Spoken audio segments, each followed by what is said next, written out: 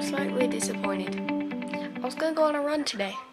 I was going to get off my butt and do something. And then guess what? It's raining.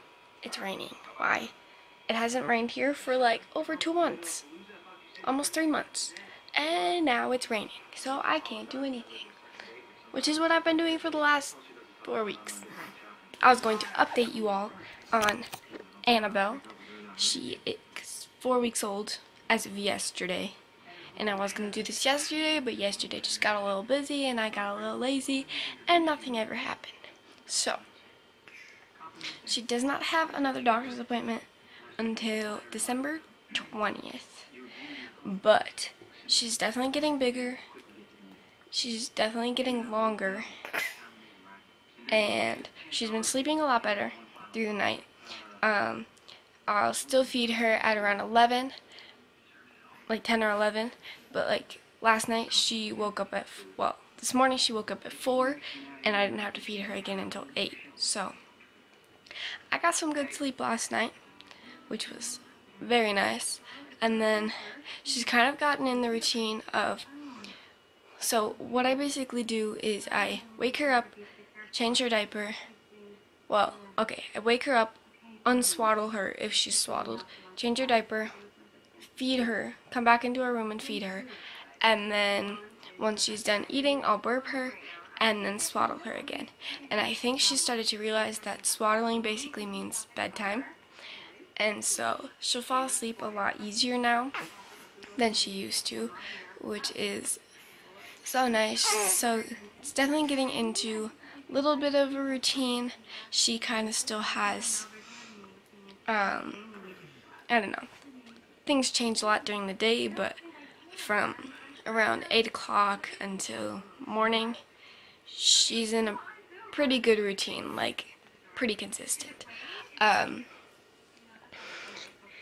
She's been doing this thing where she'll eat for like 5 seconds and then stop, and then she'll start crying because she can't find the boob even though it's right in front of her face, which has been really frustrating and honestly kind of painful. And then if she hasn't been eating for very long at all, then a boob kind of just leaks everywhere and it makes a mess, and then it gets all over her. Normally I have to change her outfit, I have to change my outfit because it gets all over me too.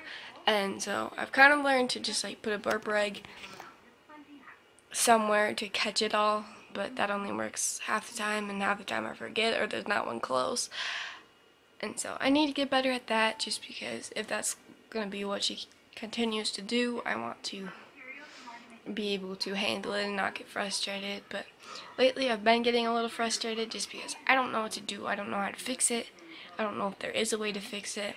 Mostly what I try to do is, like, if it seems like she's not latched on right, I'll take her mouth off and have her try again, just so she latches on right. But I think it might be because her nose has been stuffy, so maybe she just knows that she can't breathe very well when she's eating, and so she has to stop to breathe.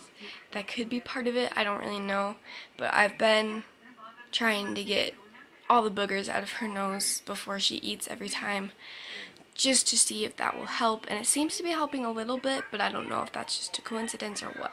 And sorry, I talk with my hands a lot. Sorry. Okay. But honestly, she sleeps so well during the nighttime. Well, I mean, for a baby, like, she sleeps well, and it makes me really happy. Sorry if you can hear the TV in the background. But, and then she started to take the other pacifiers that she didn't originally like. She's smiling right now. Okay, maybe not anymore. But she used to only take these ones. And, well, and I only have one of these that she used to like. And she used to only take those. She wouldn't take the soothy ones, like these ones. Which was super annoying because I have the one that has a little animal on it, which is super helpful to like help keep it in her mouth, because you can either tuck it under things or lean it up against things, and it just like keeps it in her mouth better. But she can, like, she still has the opportunity to take her mouth off of it. It's still kind of just like hanging in her mouth. So that one helps a lot, and she did start to take these ones, which is really nice.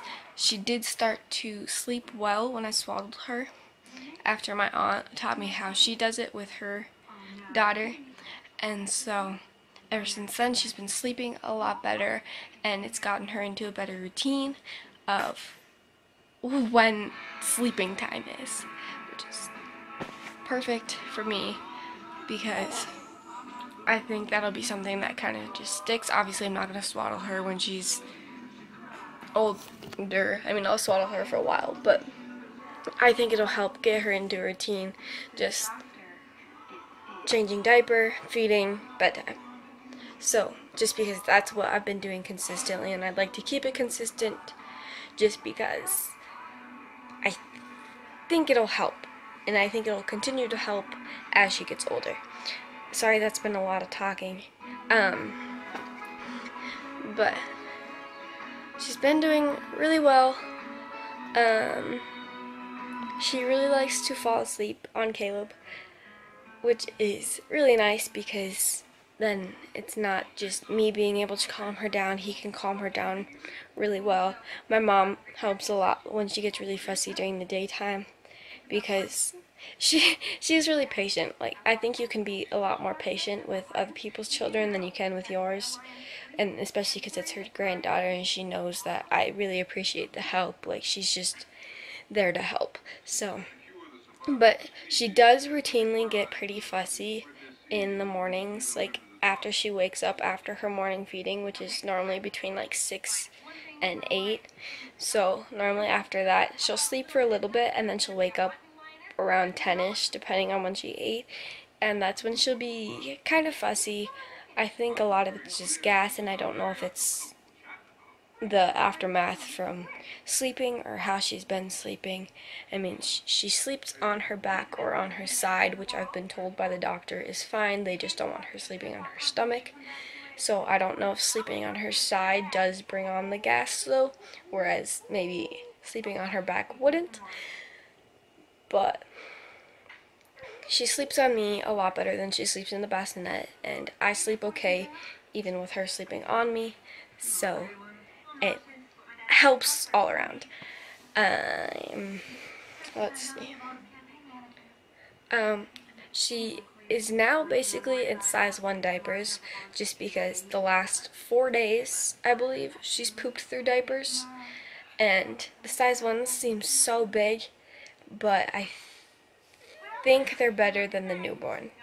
The newborn, she fills so fast that it just comes out the sides, it comes out the back, or it comes out the front. So we started putting her in size 1 diapers, just because there's more room in them, and when she does have a lot to get out, she can get it all out at once, and it's not a problem. So, also, because it's been getting a little bit colder here, I have been putting like short sleeves onesies under her outfits, which do more than one thing. They keep her a little bit warmer, which is good because not all of her outfits are super warm. Like, she's wearing a pretty warm outfit right now. It's like the fleece ones, so I don't have one on her right now, but when she's wearing anything like thinner than that, I've been putting them on her, which keeps her warmer, and then also I think it keeps the diaper tighter around her, and so it's harder for her to poop through a diaper or pee through a diaper.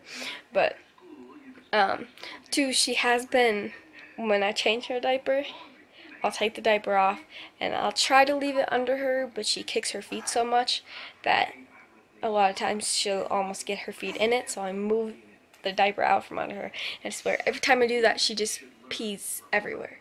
So it's all over the changing table, and then it normally gets up her back, in her hair, everything. So she's been getting baths like the last 3-4 days.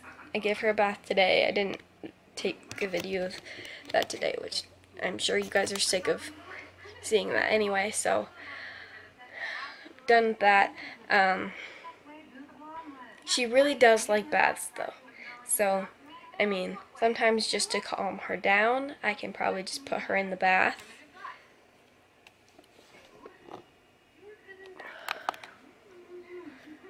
Sorry. but I can put her in the bath to calm her down.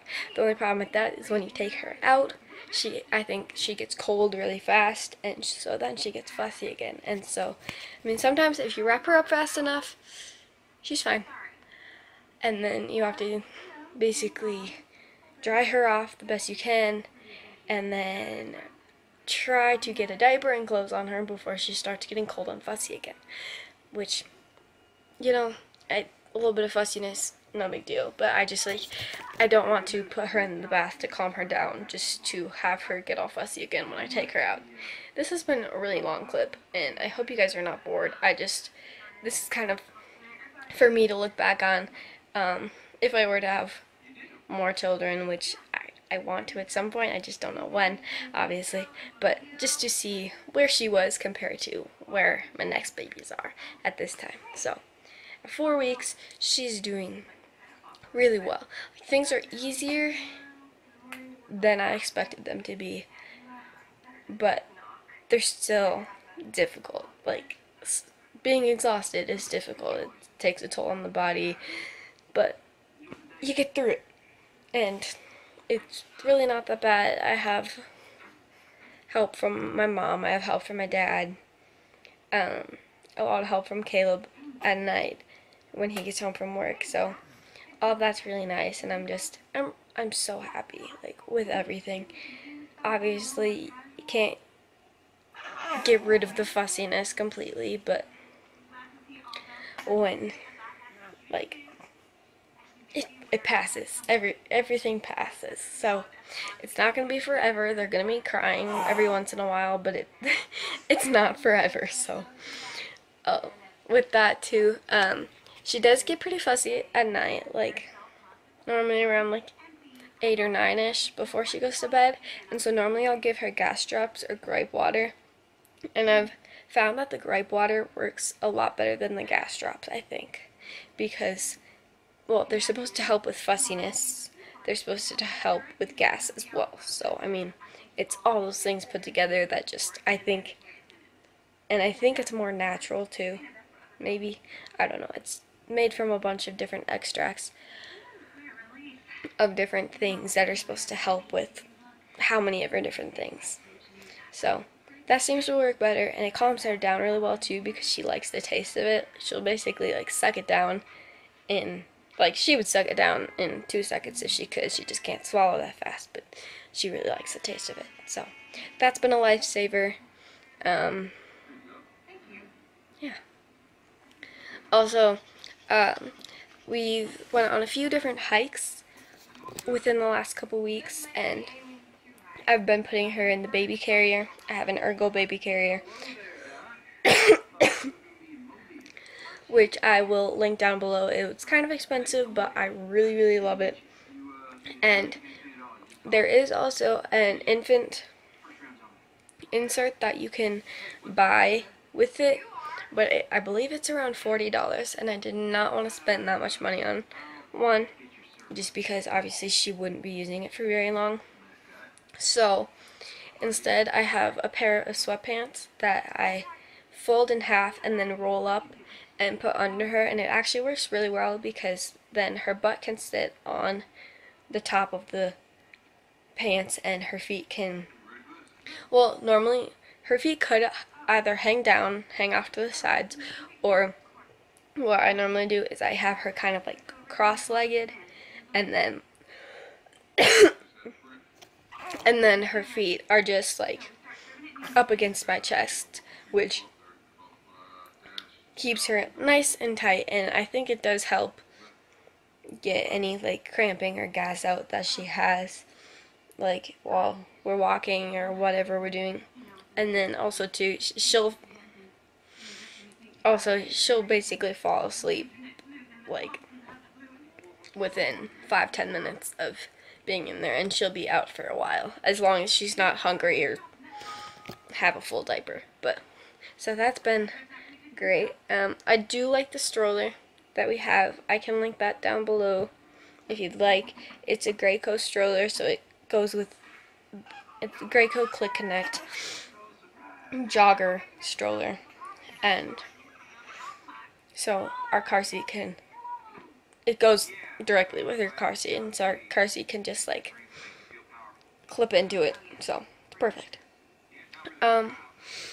I don't really know what else. If you guys have any more questions about Annabelle or anything, just let me know and I'll try to answer those for you. But yeah, I hope you enjoyed this. I'll probably be back, but if not, I hope you enjoyed this video.